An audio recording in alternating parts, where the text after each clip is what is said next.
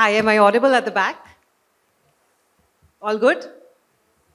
My God, come on, we can expect a little bit more noise. I'm sure we all had a great lunch. Okay, super. So welcome everyone to this panel. And like our host said, we have an extremely esteemed panel here. And I can't wait to pick their brains on the topic of content marketing and the impact that it can have in the long run on brand engagement and on brand communications. I'm Kanika. I represent Taboola, a company that is known for its content recommendation engine. And in fact, I must share that one of the questions I get asked the most across panel discussions and otherwise is that how do you really ensure ROI of content marketing in the long run? And how do you really effectively distribute content? And to that, I'd like to say, I think a very good solution lies with what Taboola does, because Taboola makes sure that your content is contextually served. So it is served at the right time, at the right place to the relevant audience, which actually increases the ROI, the biggest question on the table. And then it distributes it, through premium publishers, through a variety of partners, making sure that you get the scale that you're looking for. So I think really the solution lies in ensuring that we are able to find right partners for our content marketing strategy.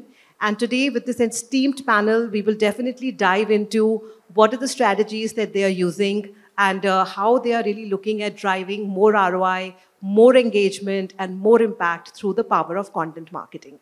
So that's our agenda today. Very warm welcome to everyone. Would you want to take a few seconds to introduce yourself, and then we can go right to the panel? And maybe in your introduction, you can tell us briefly why you are so passionate about content marketing. Hi, good afternoon. I'm Ankur Malhotra. I represent Bridgestone India. I'm heading marketing for them. In the past, I've worked with brands like Unilever as well as with Abbott and Cadbury. Now, primarily just answering on this particular question, which is relevant to the topic that we are touching upon over here. I think it's a term which has been coined in the recent past or so when we are talking about content marketing, so to say. But we all as marketers know that how important it is in terms of communication, communicating to the right audience in a right manner altogether. We all have been, earning our bread and butter out of it. That's one. But another important aspect is if I have to just look at, there are multiple categories that I have, made some changes. I moved into automobile. Currently, I'm working with tires. I have in the past sold ice creams. Everywhere, what matters is resonate. What exactly is the message, what the brand wants to give, what is the vision and the mission, what exactly is something that the consumers would clearly understand, basis which they will take their decision. So it's a medium through which historically I've worked into brands and marketing to be able to influence the choices and helping the consumers make the right choice. This is primarily the reason why exactly I feel so excited about content marketing. Wonderful. Hi, I'm Nitin. I head marketing for Acko Insurance. I think I'll keep it short. I think why do I feel passionate? I think number one, there is no choice but to feel passionate about this in the ecosystem that we are in right now. If I don't do it, I'll lose my job, right? But yeah, I think that apart, I think at least I've spent most of my career in building online D2C brands, right? Right from Make My Trip to Ola and now with Acko, right? And I think the power that content marketing keeps unleashing, and it's also gone through its own stages of change that we've seen in terms of helping specifically challenger brands become more amenable, more trustworthy to consumers and to get them to move across either mind measures or business measures. I think that power has been fantastic, and I've seen them in a lot of areas up front, and I think that's sort of also what keeps the fuel burning inside, that yeah, you do need to chase something like this.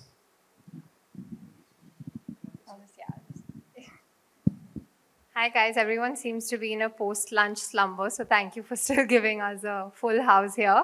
I'm Divya. I'm a brand and culture strategist. I currently lead the marketing mandate at Nourish You. I'm not sure if you all are familiar with the brand, but it's India's first superfoods brand. We're in the FMCG space. I like to call myself the wildcard hire of this company because all my expertise prior to this was in fashion, beauty, lifestyle. And the reason I was excited about working with Nourish You, and I feel the other way around, is because we're hoping to be movers and shakers in this space by leveraging the power of content. The reason I feel particularly passionate about it is because you get to tell a brand story in a multitude of ways through content marketing, and that's what excites me the most about it. Yeah. Hi, I'm Sujala, Head Marketing for Platinum Guild India. And of course, as a body, we're quite different because we are a guild. And the single-minded agenda is to drive demand for platinum in this geography. Having said that, I mean, I can't think of a tool that's more relevant to us than content, really. Our consumption culture in this country, no surprises, is driven by gold. And therefore, it's a very complex task. It's a very audacious one as well. And I think what really comes to the rescue is content. And there are many forms with many objectives. But I think if used correctly, content can shape culture, can change consumer behavior, can change perception. And I think that's our game, and that's what gets us excited. I don't think in marketing there's a more exciting job than creating a new category. And that's the way we look at it, and we look at that through the lens of content. So, yeah. Wonderful. I think it's clear that everyone here is extremely committed and passionate about content marketing. On that note, Divya, let me start with you. How has your experience been, towards using content to really create a strong identity for brands? And how do you make sure that it is distinctive when the online world now is so cluttered? Absolutely. So I think content is crucial in helping build a brand personality, right? Every brand is like a person. It has a way that it looks, it has a particular aesthetic, it has a way that it sounds, and every piece of content that you create and put out has to be reflective of that and ultimately contributes to that brand identity. I think my favorite example to give, and I think we might all agree with this, is Nike. And the brilliant way that they've done storytelling, any digital ad they put out, any communication, any event that they're even hosting, will always be driven by this inspirational, motivational, just do it kind of communication, right? And that over time, those pieces of content is what's worked towards making Nike what it is today and given it a very distinct identity. You have Glossier, which is a beauty brand which disrupted the industry and built a billion-dollar-plus brand off the back of purely content marketing.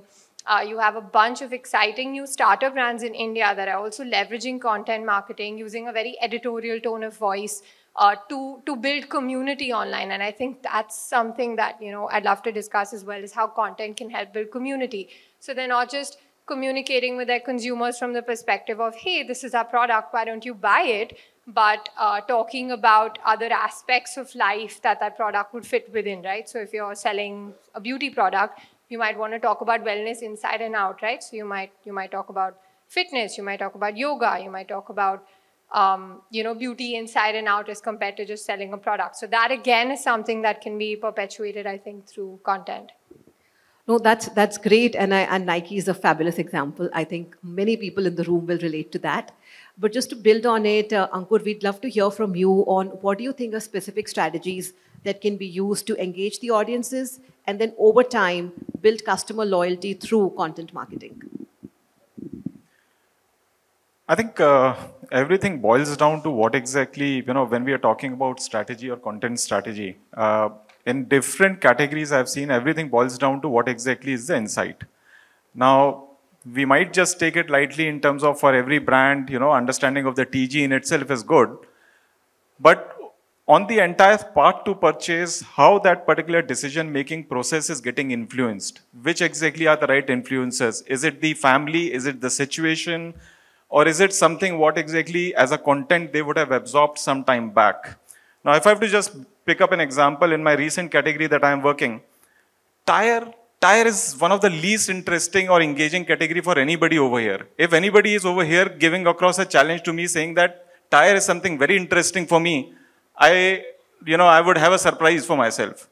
So is there anybody who would just raise his hand saying that, beyond automobile, tire is an interesting category for me? Nothing. Would you have gone across on any, social media platform and searched for a tire brand, except, barring the last 45 days or 60 days when the World Cup was happening and some of our leading competitors were sponsors? Not at all. It's a grudge purchase. I think that's the fact. If you are in a situation where your vehicle has broken down, it's a flat tire, you would look at, whichever is the best alternative available for you. But at this stage, if I am able to make you remind of Bridgestone delivering on to best of quality tire in terms of durability, you will be reminded of it, but you will again go across and check into the outlet from a price perspective. Now, that's what exactly is the entire part to purchase. So I can't sit down in my office and decide upon a strategy saying that humor is something which is working well for other brands, I will also do. What is humor going to do for my brand and category? The relevance aspect is something which would be missing.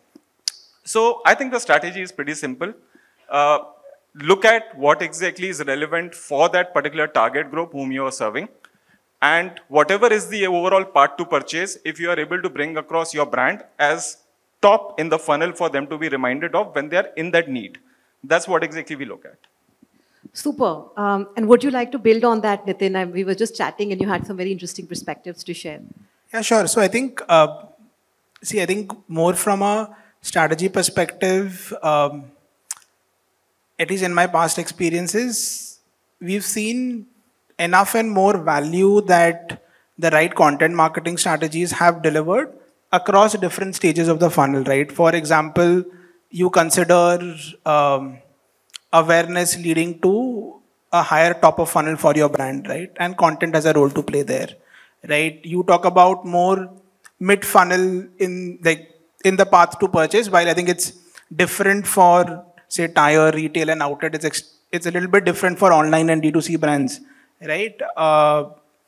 Like a simple example from my current experience with Acko, right? I think we are into extremely trust-heavy category, right? Like specifically as we've moved from car insurance to health insurance, it's a decision you take right now to trust somebody who will be there for you, say, up to 20 years down the line, right? And moving certain metrics more from a mid-funnel perspective that, okay, advertising is giving you enough air cover that people are actually coming and checking you out, right? But how do you get them to actually consider your product once they've landed, which advertising alone has not been able to solve for, right? And I think that's where I think we leveraged a lot of content marketing, not only external channels, but also owned channels. So we had it's still ongoing, like a hugely successful on the app content marketing play that we've recently introduced. We got Madhvan to basically come on board to represent voice of customer, right? Because what we felt was that like maybe people will not trust the brand saying it, but if you have an intelligent persona like Madhvan actually coming in and representing the voice of the customer, asking the same questions that we've seen a lot of other, very nice, right? And strategic investment behind that, placing it in the right stages of the funnel, etc. That has worked wonder for us, and it's sort of complemented all the advertising and all the glamorous work that you see out there. I think it needs to be complemented with a lot of this hard-working content marketing strategy as well, which has a role of its own. No, and I'm so glad you mentioned that, right? Like, because there is, of course, a glamorous side to content, which is all about the storytelling, which is all about, getting the right influencers, stars, maybe even authentic consumers to tell your story. But then there is the hard side of it, which is like you said, content that works hard, which in other words means that content that drives return on investment. So Nitin, anything that you would like to share, how do you make your content deliver better return on investment? Okay, I think you've given me a very tough question to ask. So I'll try and dodge it a little bit. So I think we were having like a part of this chat inside also. I think it's very important to have the right expectation setting in terms of what a certain content marketing strategy can deliver. What is the KPI that it will deliver on? I think in today's world where patience is extremely less and fragile commodity, I think the pressure on content marketing to immediately translate into sales is very high. And I think a lot of marketeers also fall under the trap that I can only justify it if I'm able to sell my product through it.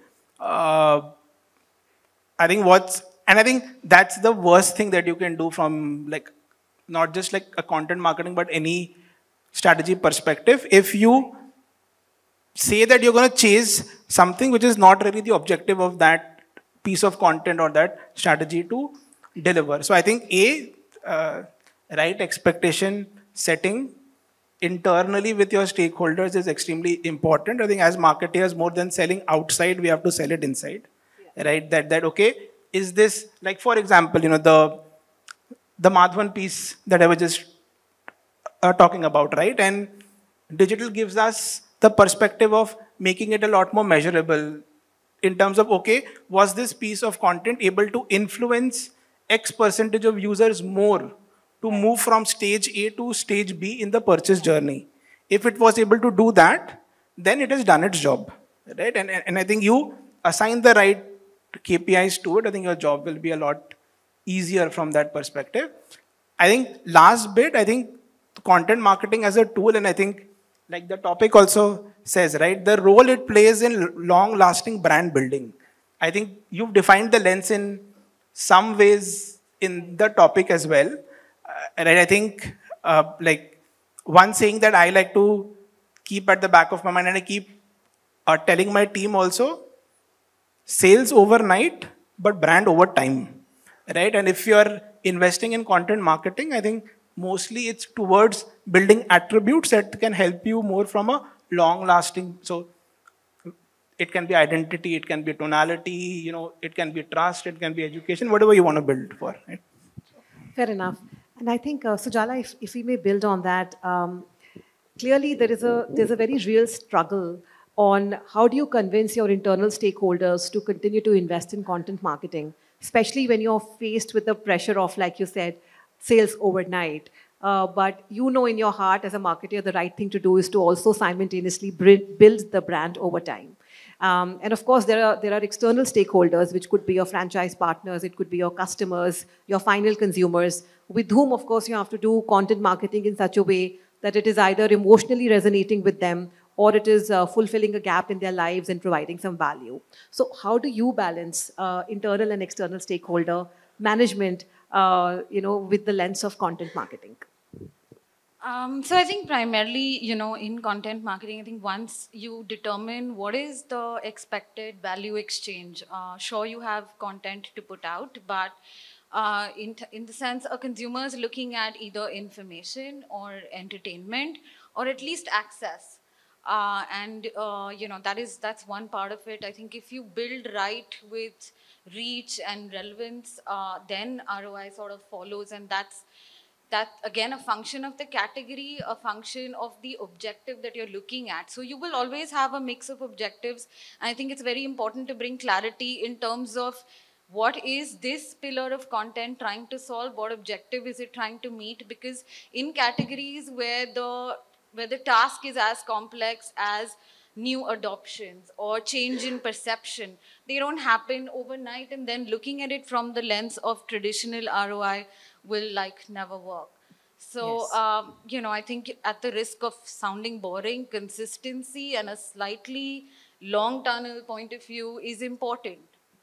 Wonderful. I think there is tremendous consensus within this panel that content is a long-term game, and we have to find ways to be patient with it, whether it is with our strategy with our customers or whether it is with setting the right expectations internally.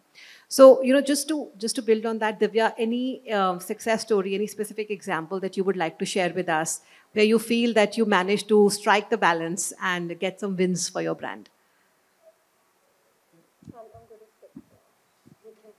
Yes, sure. Anybody else would like to, share any success story or examples? Yeah. I think I'll just add one more bit in terms of, responding back to the last question. There's a simple methodology between me and my team which we have adopted in our organization. Just on the lighter side, there are two, flips which we can just see in terms of how any particular idea is supposed to be sold. One, when we look at from the, the consumer lens, it's completely the positive tonality which we want in terms of all our content development. But the second aspect is in terms of the fear of missing out or, doing something not doing something what the other brands are doing. That's the approach which we adopt internally to sell to the management. So when we go to sales or when we go to management, we primarily talk about what exactly we'll be missing out on. So suddenly there are many approvals which are signed off immediately.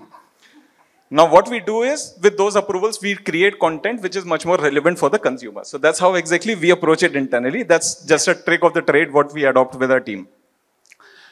Now Please to respond make note, guys. That's a good one. FOMO. Yeah, and at times we have to pick and choose. I don't have a solution right now which somebody would say that, forcefully incorporate AI, let's go and create something with Gen AI. I don't have those solutions. I'll wait for that. Now, when we are talking about any particular communication which has really been sort of, working well for us, during COVID, when the entire world was under lockdown, we created one particular content with our agency under those, very, very critical and challenging circumstances for our truck and bus radial tires. Now, the moment we look at that, it's a category which was, completely at a standstill. The supply chains were completely closed. There were few truck drivers who were actually carrying the product, the healthcare product, the food and nutrition from one place to another.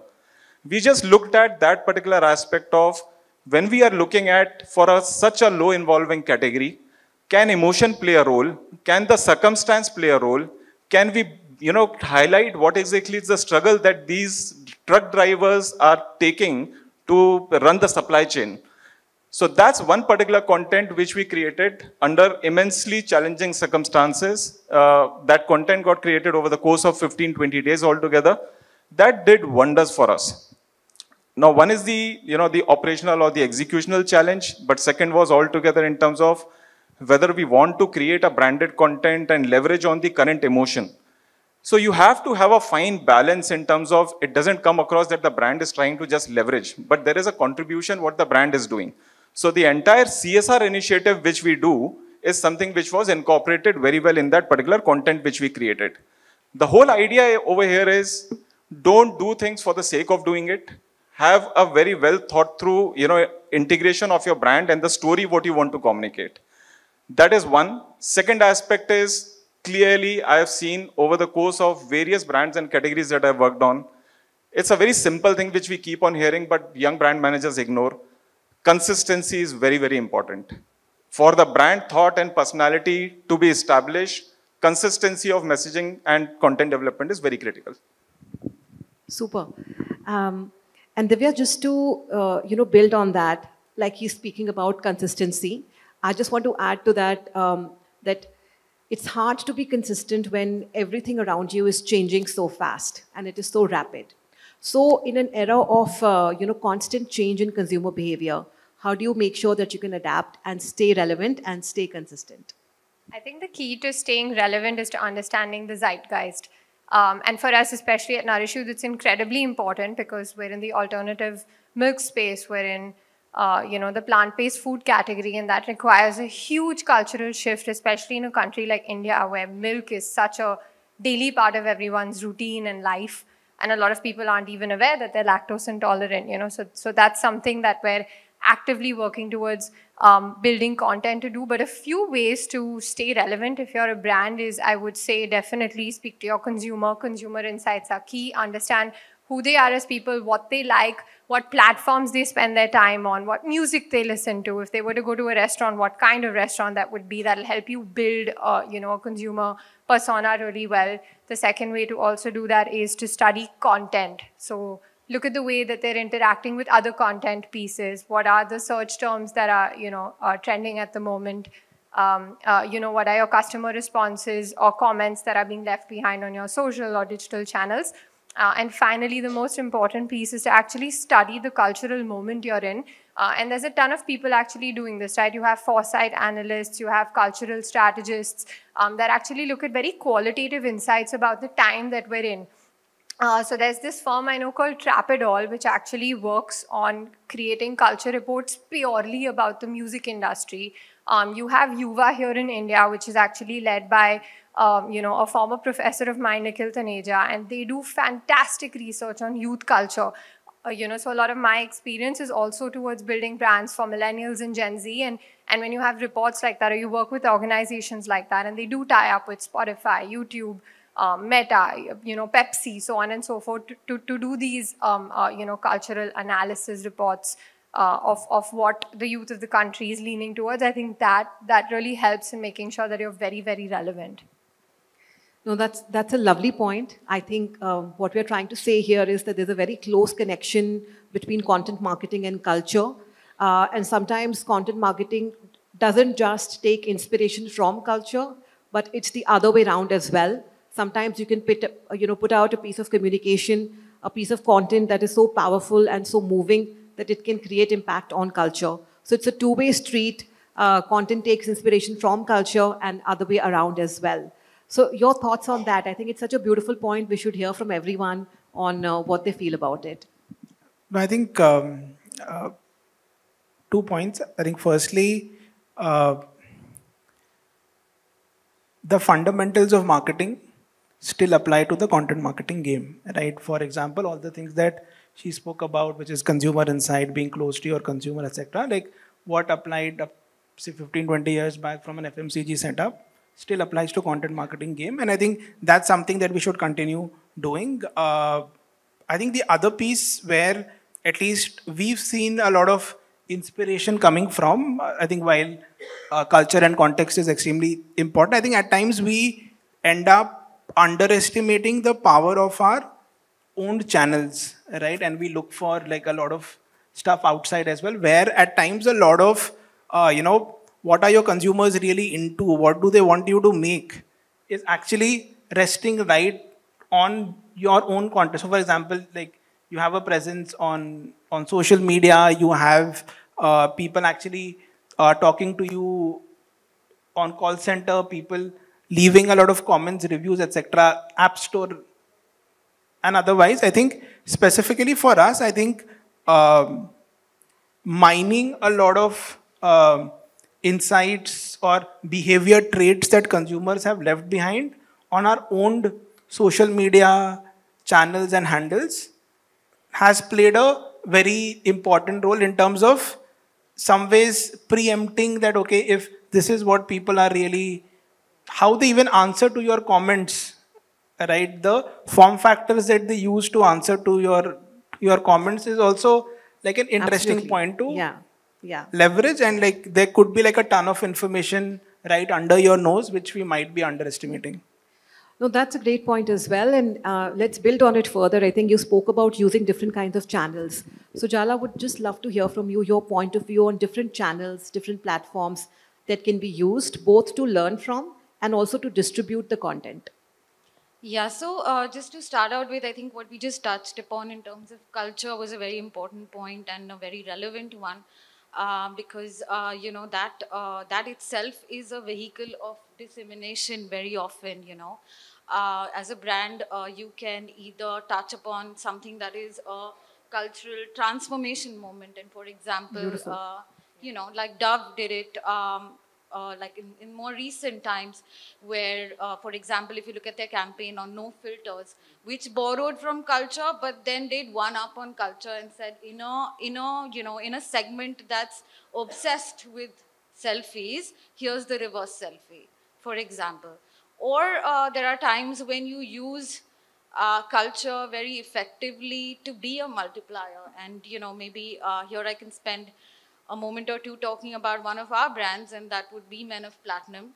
And for Men of Platinum, for example, obviously it is targeted at the male TG, and cricket is obviously a big affinity with the male TG.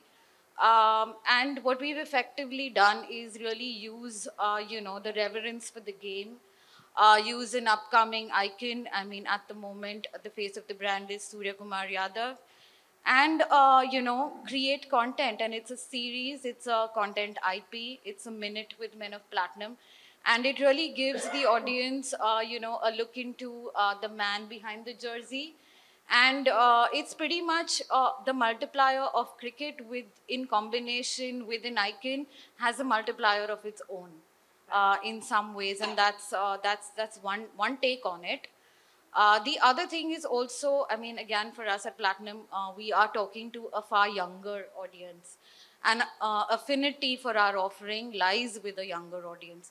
And therefore, it's time to kind of just, take what you always thought worked and kind of reassess it from time to time, because you need to move where they are moving. For example, TV is losing audiences. And, they are on OTT maybe. And therefore, for us, it made perfect sense to rest content and park it on a Disney Hotstar, because that's where they are, for example. So, yeah, I think those kind of choices come at play. Super. And any other, strategies you want to share with us for distribution of content? Anything that you have observed works better or can help you deliver better ROI in the long run? So I think there is a plethora of, hyper fragmentation is very, very, very real. And there are a lot of emerging platforms. There's audio streaming, of course, music and otherwise. There's video streaming. There's live streaming. And all of it has its own metric attached to it. For example, if you're doing live streaming, you're not looking at high reach numbers there, but you're looking at converting the few that are plugged in and giving them an immersive experience. So yeah, the plethora keeps expanding. It's what you choose basis your objective that really, puts it in the right framework. Amazing. So I think we've touched upon a lot of themes. We've touched upon the connection between content and culture, about having a balance between strategies that are short-term to mid-term to long-term.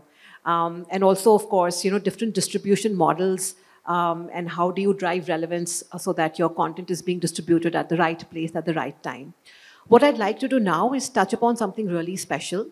So while content can be powerful, when it is juxtapositioned with the right context, it can be absolutely, I would say, fantastic and fabulous, because suddenly a consumer is reading content which is not just relevant to him or her, but it has also been served to him at the right time, at the right moment. And in my experience, when content marketing is mixed with the right context, it creates magic. It's almost like the context is the secret sauce. In fact, I was at another panel discussion of this kind in Delhi, and one of the things that came up was that if content is the king, then context is the kingdom. And I was so proud at that moment because I felt like Taboola is a true enabler. It enables the king to rule the kingdom well because it just helps you to distribute content with the right context. So I just want to understand that if, moment marketing, context marketing, timing of various events and your content and how do you modify and leverage all of these opportunities is something that you consciously plan for. And really, how much of it can you plan and how much do you have to adapt in real time? For example, we see a lot of brands quickly hook on when there is a big moment that happens in a sporting tournament, or when there is something big happening, let's say in a music festival or anything like that. You see a lot of brands like Zomato, Swiggy, etc., quickly jump onto that bandwagon and really enthrall consumers with some very, very witty content marketing. So would just love to hear from all of you, in fact, where do you think the importance of context lies? And something that is maybe special to you, in terms of moment-related marketing. I think very rightly said so. Context matters significantly. Creating, now if I have to just go back to the example which I cited some time back, creating a film about a truck driver, if it would have not been that particular situation, it would have not resonated. Because there are different pieces which are coming together. Otherwise, for a boring category, it's another film, what exactly the brand has force-fitted, or they are just trying to, establish a connect. Similarly, if I'm just looking at there's a lot we have been talking over the course of last 1 decade in terms of personalization. So there are some pilots which I've worked in my erstwhile brands or in the current, role that I take. Earlier, I was working for a brand called as Pediasure with Abbott, and clearly over there, the message through the CRM team has to reach out to mothers who are clearly worried about in terms of the health and nutrition and growth of their kid. At what stage the message is given matters significantly. So we never went about in terms of shooting out SMSs or WhatsApp messages. It was very much clearly, as a part of our approach, that when the mom is waiting in the chamber of the doctor, that's the time when exactly this message has to be given.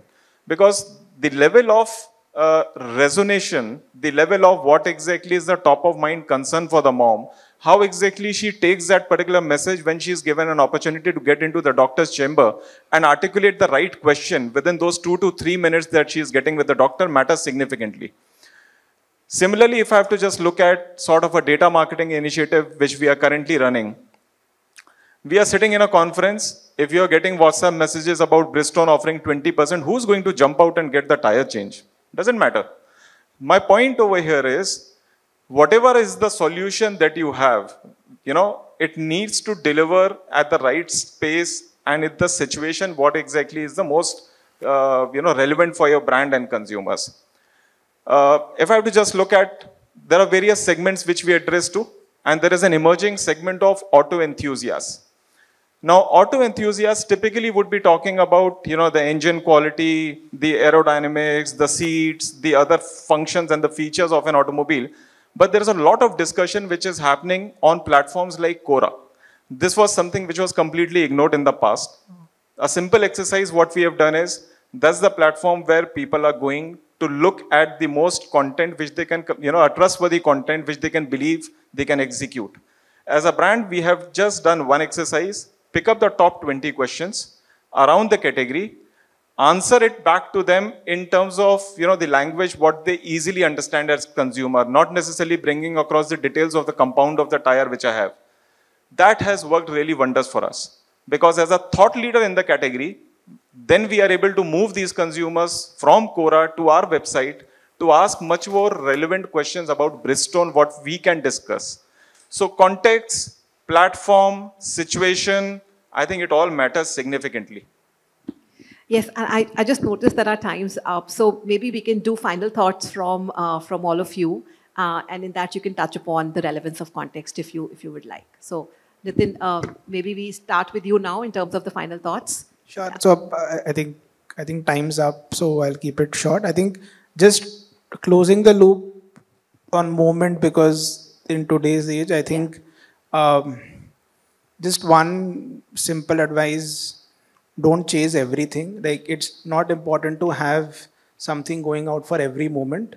So I think what's helped us as a brand, and maybe if there are brand managers here, they can take you also, that some stuff you can plan and we pick and choose our battles. That if it's a planned event, okay, these are 2-3 things that matter to our TG.